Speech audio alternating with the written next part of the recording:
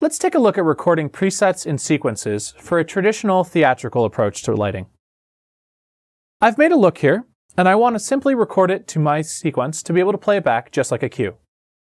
If I hit record, it's going to come up with my record new preset box.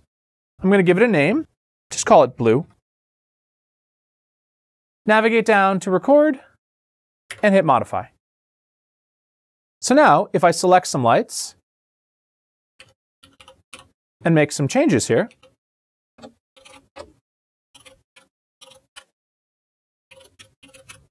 so I have my next look, I can just hit record, give it a name, and as a shortcut, I can just hit record again and complete that recording. If I make a change again,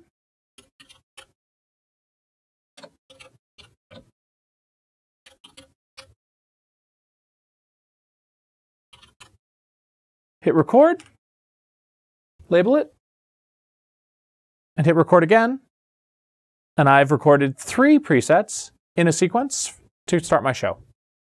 You may have noticed when I was recording these that I never specified the preset number. This is because Congo always offers the next whole number after where you started recording.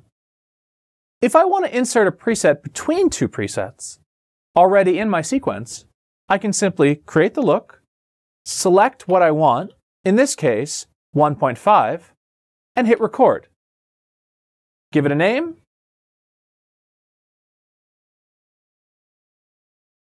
and hit record again.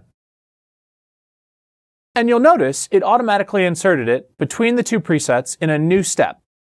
If I'm sitting in a preset and want to make a change and record something new in between 2 existing presets, all I have to do is make my change and hit record.